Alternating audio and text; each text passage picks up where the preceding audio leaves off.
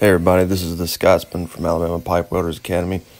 We just want to show you this 60-10 uphill drag method with a small gap, 16th gap, but it's a 5-inch schedule 80. You see us here putting a nickel landing on it, and we'll use a saw blade for the gap, which is about a 16th, and then your tacks, we're going to put 4 because we're going to take a little bit longer for filming purposes, but usually we just put 2, one at the bottom and one at the top. And we'll be running this in the 5G position, so that's a little bit different from the 6G. Most everything out in the field is 5G or 2G. There's not a whole lot of 6G welds in the field. I think that the testing facilities just are able to save companies money by using the 6G. I know that when I was coming up in the Navy, everything was, to qualify in every position, you had to do a 2G and a 5G. It wasn't no 6G. So, as you can see here, we're having some fun with it, but move your saw blade around as you're tacking it. Just stick a corner in there. You won't be able to get that saw blade out if you leave it all the way through the pipe. So, and this method, this drag method, is by far the quickest, fastest way to put a root in on the 60-10. It's probably 10 times faster than the jacking method. So it's just like downhill, but you're running uphill. And if you're going to have a good machine to do this, you're going to have a Lincoln or something with some good arc force.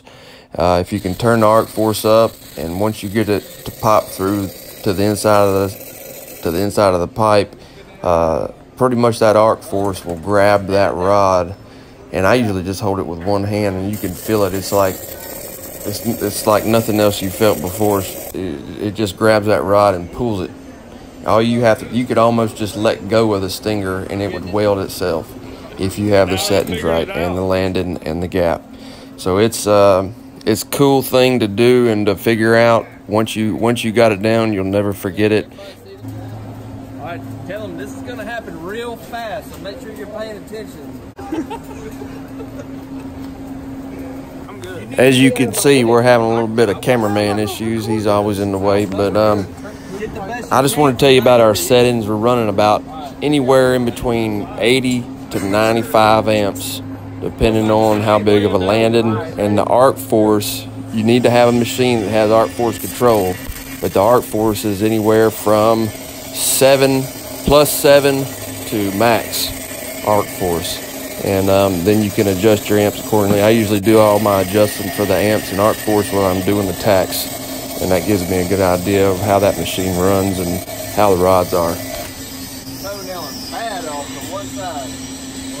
So we got some problems here. One of the pipes, one of these coupons, it was magnetized or been recut and beveled, probably 10 times in the last week. So one of them had some magnetism. We switched the ground over to try to combat that a little bit, but you can pull out a gauge meter and check your pipe to make sure it doesn't have any magnetism. But ground, your ground, the rods, the age of the rods, if you've left them out, a lot of that has to do with how that arc performs, and if you got the arc riding one side of the bevel, you can kind of point the rod away from the bevel it's riding and try to fix it that way. And I always like to shake the rod back and forth a little bit as I'm coming up, and that helps out stabilizing that arc in between the two bevels. So just keep that in mind when you're doing this, that there's some tricks that you can use to try to, I guess they call it arc blow, try to combat that. So one of the tips I can tell you about welding this drag method uphill is you're going to have to free up that right arm or whatever arm you're welding with. And you see how fast this is coming up welding right now. We call that letting the big dog eat. So, but you're not going to be able to do this if you got both hands on that stinger. So my best advice is weld this one-handed, let the big dog eat. Make sure your angles are right to the center of the pipe with that rod. You can see we had a lot of fun making this video. So I hope y'all enjoy it. We got still some more to show you about this root after we get done welding it. Like I said, we used the Hobart on one side, and we use the 5P plus on the other.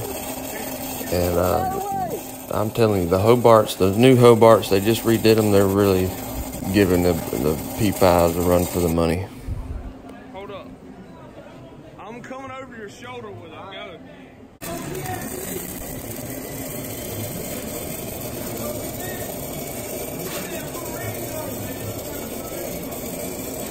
Another tip, whenever you're grinding tacks, basically what we're doing here is we're welding through the tack and consuming it.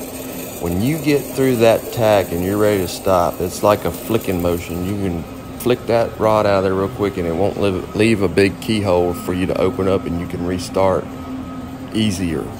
So that flicking motion is important. You can see the profile of this bead that we ran, how flat it is, and it's just beautiful down in there in the bottom. And